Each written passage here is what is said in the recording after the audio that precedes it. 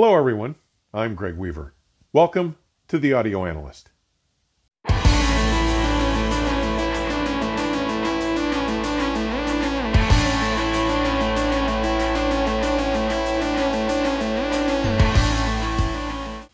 Last spring, in April, with E141, Xpona, and other things to come, I touched on the idea that I intended to introduce a new feature series here at the channel. Today, I'm proud to announce that new feature, Second Space. Now, I was joined for a visit over the Labor Day holiday by friend and colleague Maurice Jeffries, who was able to spend a few days here at the Audio Analyst, both listening to this new Second Space concept, as well as getting a sense of the significant advances made with my reference rig. We will talk about my hyper audio system and its exceptional performance in another episode. But today, he is here to share his impressions of what I'm going to be doing with Second Space. Here he is. Welcome. You might recognize this cat. He's been on the channel a couple times. It's my good friend, colleague, and a writer for Positive Feedback and Enjoy the Music. Maurice Jeffries. He's up here for the holiday. This is the Sunday before Labor Day. We're having some fun. We've got a bit of an audio fest going on, and you notice we're shooting from a different position instead of being in front of my records today. Part of the reason is a new direction I'm going, and I've done a little on the channel with it, shown it briefly. But I've got a system in my living room. I'm calling this whole group now, we're calling it Second Space.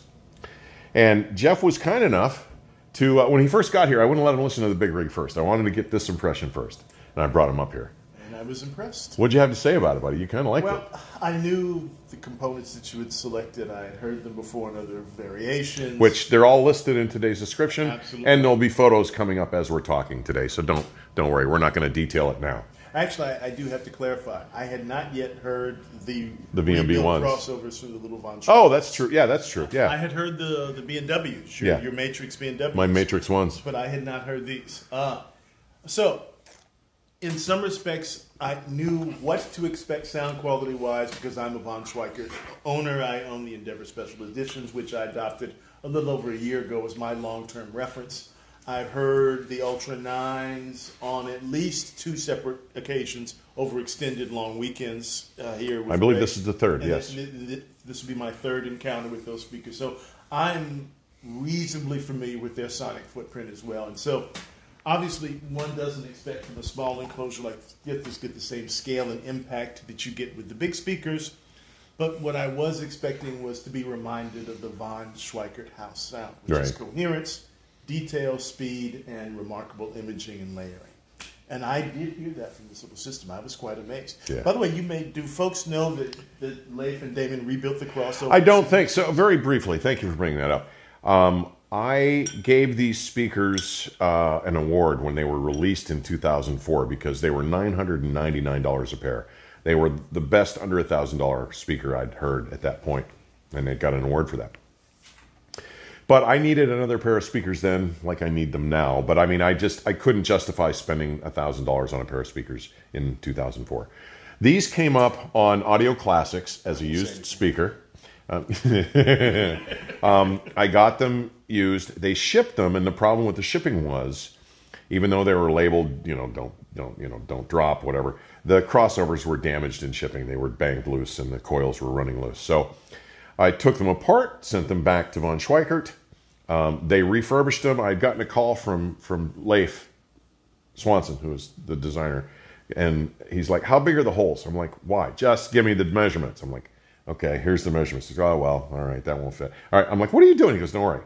Well, when the crossovers came back, they were a little different. Flat layer coils, high quality capacitors. They're very well done. So the crossovers are a little better than the average VR1 would have been. That notwithstanding, the original cabinets, the original installation, the original cabinetry, the original drivers. But go from there, sir. So the first day I got here, after drinks and playing with Her Highness. Stella's sitting off the camera here. It's impossible not to play with her. No, she's a sweetheart. 100 pounds of furry energy. We streamed, and you have is it the WiiM streamer Yes, jack? I have. So there are 3 WiiMs, which I'll be talking about. I have the WiiM Mini, which is $99. There is a WiiM Pro, which is $149, I believe. What I'm using up here now is the WiiM Pro Plus, which is $229.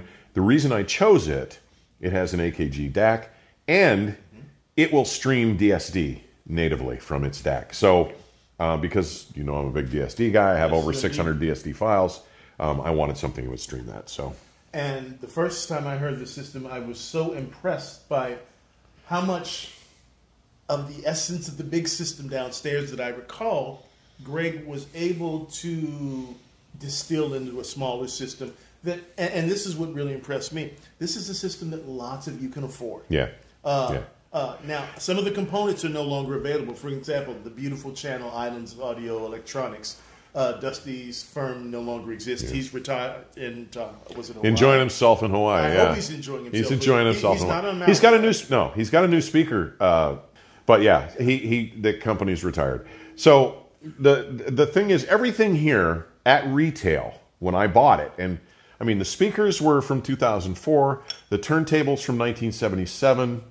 The amps are from 2005. The line stage is from like 2010. The phono stage is from like 2018. But I think everything here at retail, cables, subwoofers, everything, was under 10 grand. Which is, by the way, I think that Stereophile's average system price for its readers is about $15,000 to $18,000. That would make sense, yeah. So this is a little bit below that range, but as I shared with Greg earlier, I think that in terms of engagement, musical naturalness, imaging and sound staging, but not necessarily the height that you get with a floor stander, and overall impact. This is a system that can really function as a final purchase option for folks that are just opposed to $250,000 floor standards. What are you trying to say? No, look. Well, and you've hit on a huge point here, buddy, because that's the entire point of Second Space. That's right. I'm going to be sharing products that I find to be either exceptional performers or overachievers or whatever in price ranges that most people can find a way to afford. Yeah, absolutely. I think it's important. Greg and I both fell in love when we heard Louis Desjardins' Kronos Discovery turntable. But the turntable is, what, $120,000? Yeah, it's $120 by itself. But yes, that's without the superb $25,000 tone arm. Which, yeah, I already did that, but... I have a cousin who loves high-end audio, who loves music, who refuses to read reviews of components at that price point simply because he can't relate economically, financially, or otherwise.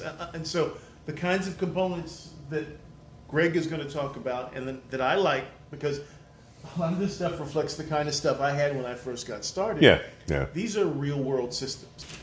You can't just buy $10,000 worth of components, throw them together, and expect to get great sound. I mean, for instance, so I started with one subwoofer and thought, I hate single subs. I put in a second sub. It's not a matching sub. It's a different brand.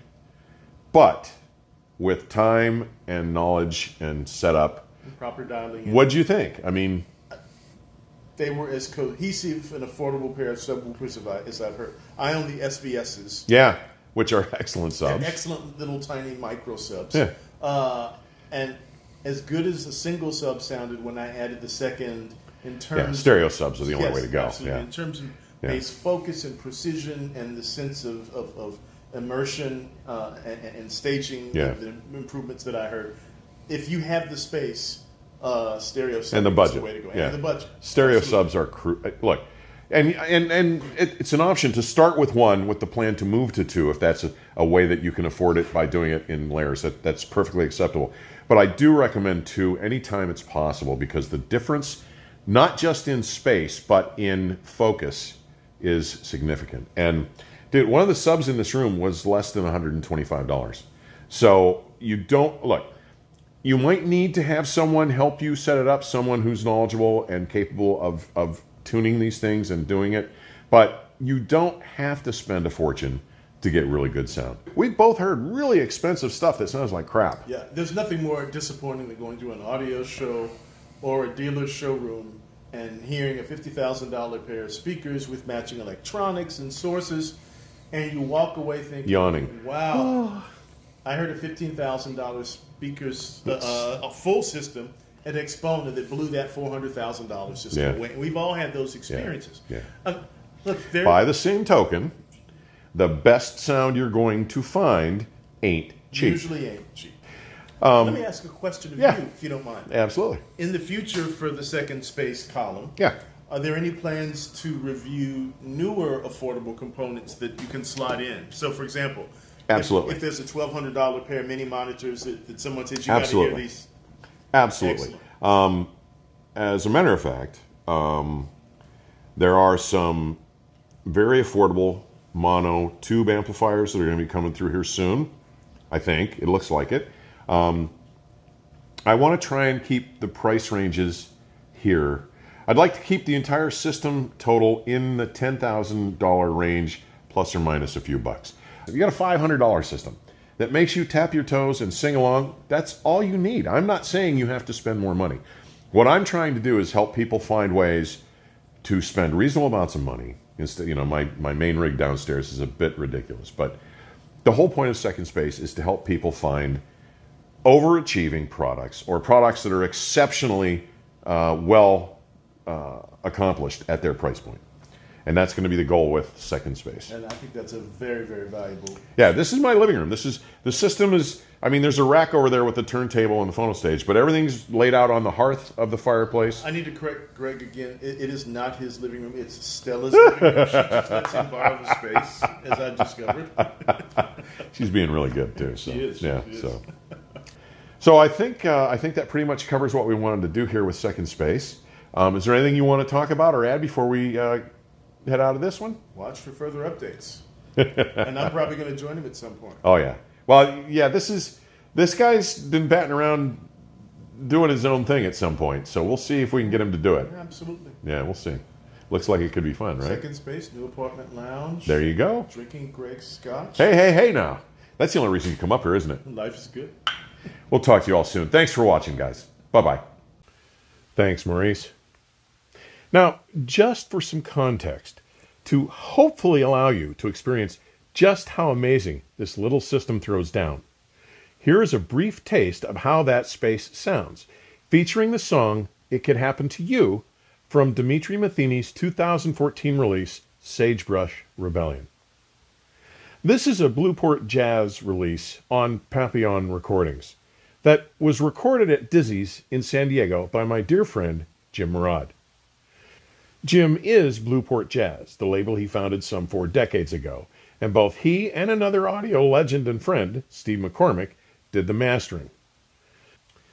This recording has drawn me in because I've spent time with its drummer, Duncan Moore, over many gigs and parties, and I have hung out and know the acoustic at Dizzy's on a good number of occasions while visiting with Jim over the years. Enjoy.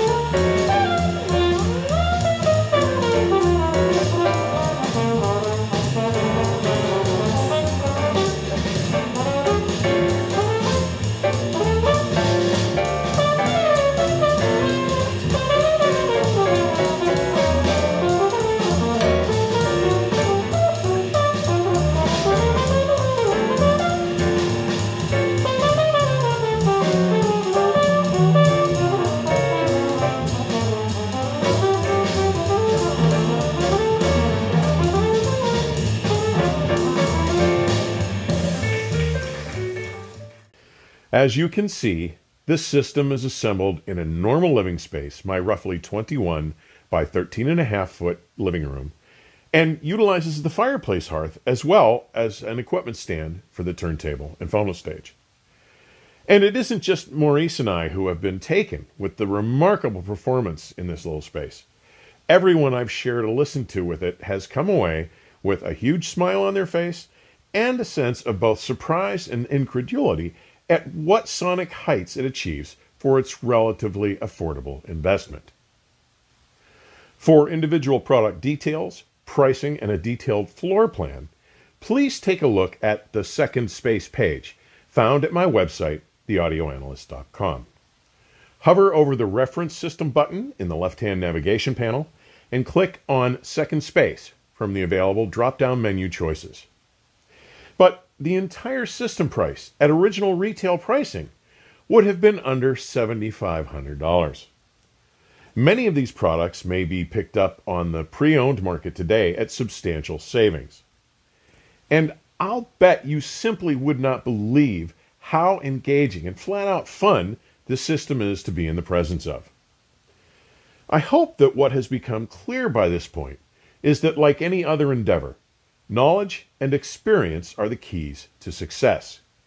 Learning about and understanding what gear brings the strongest, most faithful performance contributions to the system synergy, and the ability to properly integrate that gear into the whole, including your choice of ancillaries, installation preferences, and setup acumen, must be seen as considerably more important to attaining great sound than the raw dollar amount thrown at assembling the system. It will be the goal of the episodes devoted to this space to be able to share the joy and passion music may bring into our lives that may be realized with some of today's much more affordable products, even vintage ones. Further, these observations will be applied in a more realistic circumstance, that of a shared room or space in your family residence. Virtually no one starts with a system that costs more than our homes and exists in a destination-dedicated listening space.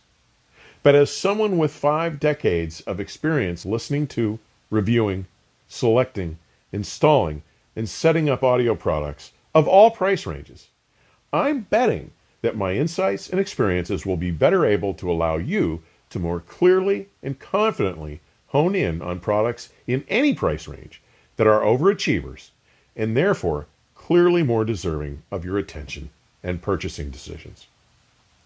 Some of the first such products that will be receiving such treatment here are the absurdly accomplished Audience Clairaudience 1+1 V5 monitors and the range of equally absurdly affordable WiiM streamer DACs. Rest assured, there is no cause for alarm. I have no intention of forsaking my primary objective, that of exploring, pursuing, and sharing the exceptional levels of fidelity that can be realized with the finest products available today, set up impeccably in a dedicated listening space. You only need to look back at last week's teaser for the Borison Acoustic M3s you see behind me today for that reassurance. As always, thanks for taking the time to drop by today. Further information on supporting the channel may be found in today's description section or at my website, theaudioanalyst.com. Please stay safe and keep the music playing. Till next time, cheers.